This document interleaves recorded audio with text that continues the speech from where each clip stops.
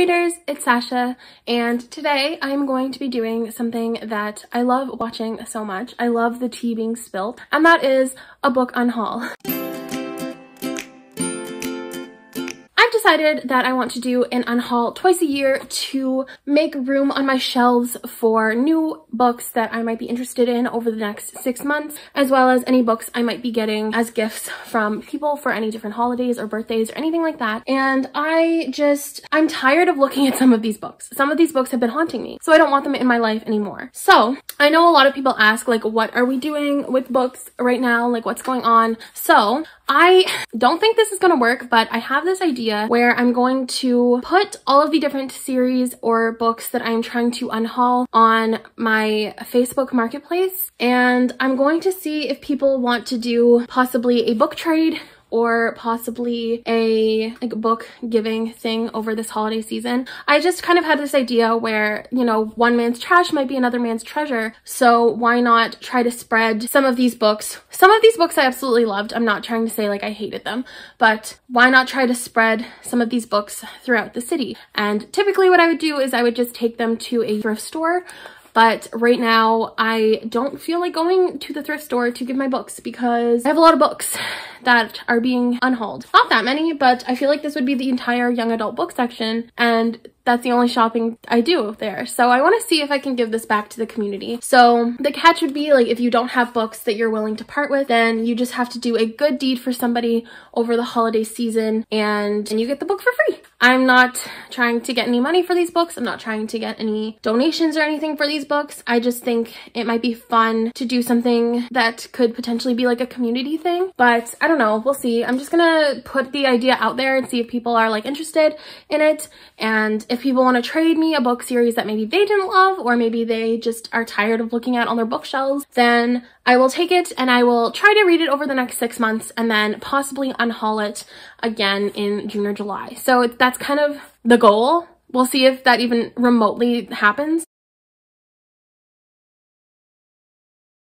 So I have 2 stacks of books here, all young adult, all books that I have either read and just found mediocre, or have read and loved, but I don't think I will ever read and love them again, or books that I haven't read that I realize I really don't have any interest in or I've kind of outgrown. So let's just dive in. So the first book is The Possible by Tara Altebrando. I read this book this year, possibly in September or August or something, and it's about a girl whose mom is in jail for like murdering her family and claims that she has psychic powers, and it's like got a podcast element and stuff. It's really interesting. Like it wasn't a bad book. Like I think I gave it 3 stars.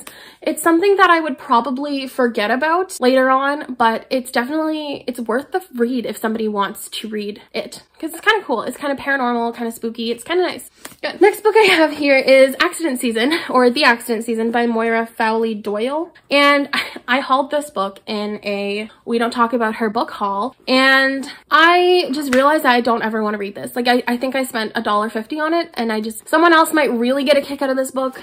I just don't think I ever will. The next book I'm getting rid of is kind of a booktube favorite, I want to say, and it is Everything Everything by Nicola Yoon. I didn't love this book that much. I didn't gel so much with the illustrations, the short chapters. It's definitely a quick and easy and good read, but I didn't gel with it as much as I would have liked to, so I'm getting rid of it. The next one I'm getting rid of is going to be T for Coley, and that is Nothing Happened by Molly Booth. This is a Shakespeare retelling, Much Ado About Nothing retelling, and in conclusion, I did not like it at all. I thought the people in this were just so... No, I'm gonna save this for my worst books of the year 2020 video because it is one of them. Spoilers, but I didn't love it, so yikes. The next book I'm getting rid of is 13 Reasons Why, and I'm getting rid of this because I read it. I had the audiobook from my Libby app. I read it, and I just don't ever want to read it again. It's not something that I want to surround myself with, and if I really, really, really am interested in the story, I can watch the TV show, so I don't need this. The next book I'm getting rid of is literally, I'm so happy that she's leaving. Let's say it together. I'll Give You the Sun by Jandy Nelson. This book was just messy in every sense of the word. I hated it so much. This book and The Secret History are both no, absolutely not. Like, I literally no, never. So did not enjoy, and I'm getting rid of it. And I'm hoping, because this book did help a lot of people in their lives, I'm hoping that I can pass this along to somebody who can really benefit from this, because I'm not saying it's like a bad book. Yes, I am. I just really didn't like it, but that doesn't mean it was a bad book. Next is a book that I'm really bitter because I do have the exclusive edition of this book with all kinds of artwork, and I'm upset that I spent money on it, but it's okay. I'll get over it. And that is Eleanor and Park by Rainbow Rowell. So this is Heather's pick, and I just want to say Heather was stupid. Heather made a mistake. Heather was not thinking clearly. So this is just a very, very racist, fatphobic, just really awful book that when I first read it, I was like, okay, you know what? Like, this is not awful. Like, this is so like deep.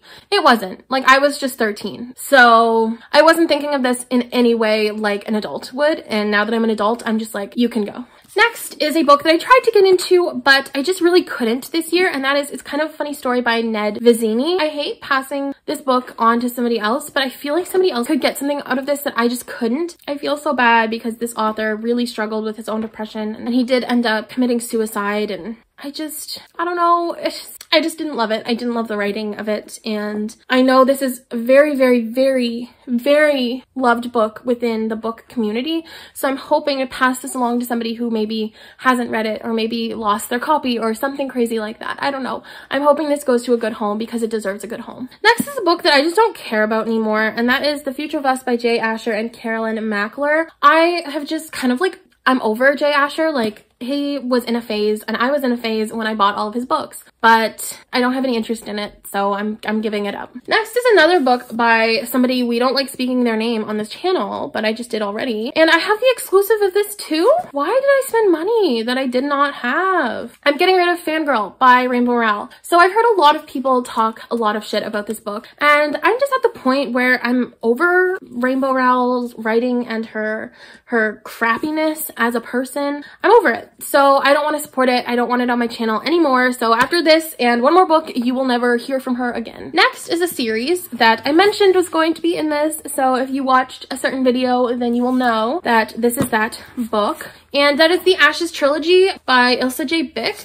So this trilogy, like, it was in no way a bad trilogy. Like, I don't want people to be like, oh, like, it just sucks. It doesn't. It doesn't. It just, I don't feel like it aged as well as I would have liked it to. And I just don't anticipate ever reading it again, because I like, when I reread a book, I want to get the feeling that I got the first time. Like when I was reading the Lux series again recently, I was just like, oh my God, like, this is just it, everything I have ever dreamed of. But I did not get this when I started reading Ashes again. So I'm hoping to give this to a home with somebody who can appreciate this entire series, because it is in perfect condition. Like, it's beautiful, it's stunning, but it's just not for me anymore. Next is another series that I'm probably going to get in shit for, but I just don't have any interest in it anymore, so I'm sorry, but I'm getting rid of The Daughter of Smoke and Bone trilogy by Laini Taylor. So Laini Taylor's writing is just so incredibly lyrical and so flowery and so beautiful, and unfortunately I'm not a very lyrical floweral see? I'm not that kind of person. So this kind of book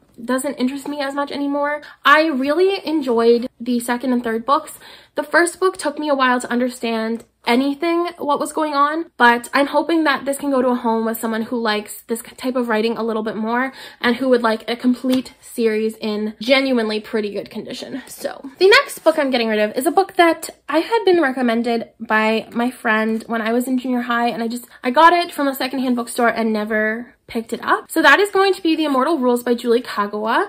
I've heard really amazing things about this book, and it's not something that I am looking down on at all. Like, I still think that this book is probably a really great story, but I'm just not into vampires anymore. I'm not into that type of story anymore, and I just don't think that it would be as good for me as I would have liked. Next book I'm getting rid of is a book I read a while ago, and it is All the Rage by Courtney Summers. I liked this book when I read it, like, it was fine, but it is really heavy and it's really hard to read, and I read it once. I don't anticipate reading it again, and I don't think it adds anything to the conversation about sexual assault that other books don't add. So I'm going to pass it along to somebody else because I don't think I need it on my shelf anymore. Next is a series that I've been dying to get rid of ever since I read it in like April or May, and that is I don't even know what it's called, the Sea of Shadows trilogy by Kelly Armstrong. It's about these two girls who literally get kidnapped every other freaking page. It's fine.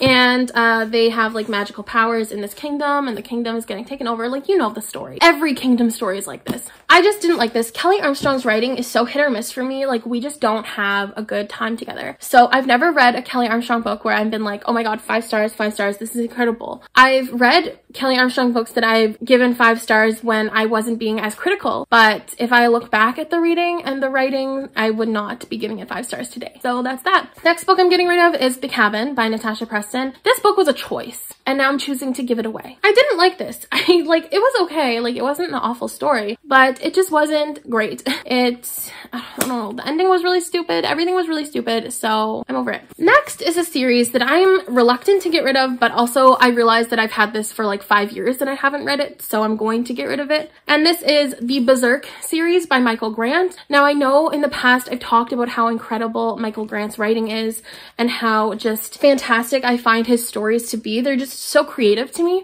I don't think I'll be able to gel with this because there was another series that he wrote a while ago that I could not get on board with and I had to get rid of.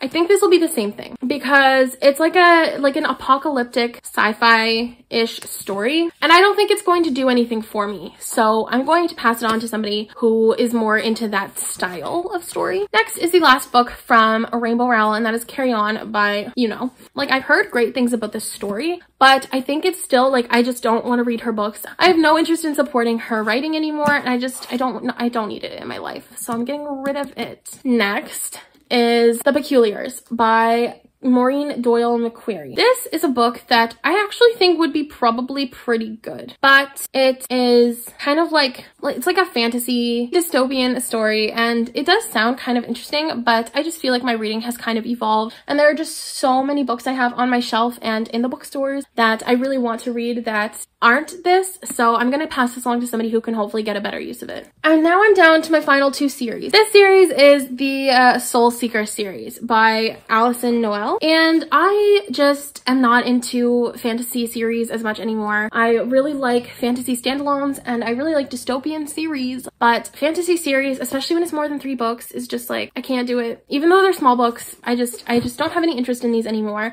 but they have literally never been read. They're in perfect condition. Well, I mean, like, they came from a secondhand store, so like they were read, but here they are in perfect condition, so somebody could get a really good use of this. And finally, the last series I'm getting rid of is the Trill series by Amanda Hawking. This is another fantasy trilogy that I don't really have an interest in anymore.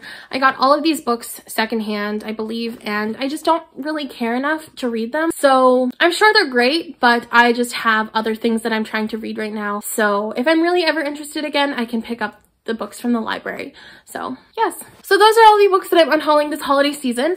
I will try to give you an update to see if maybe this like book exchange thing ever really pans out, or if it just doesn't at all and I can just go hide in a corner. But those are all the books that I want to get rid of in making room for the holiday season and these books that I'm planning on getting with the money that I get for Christmas.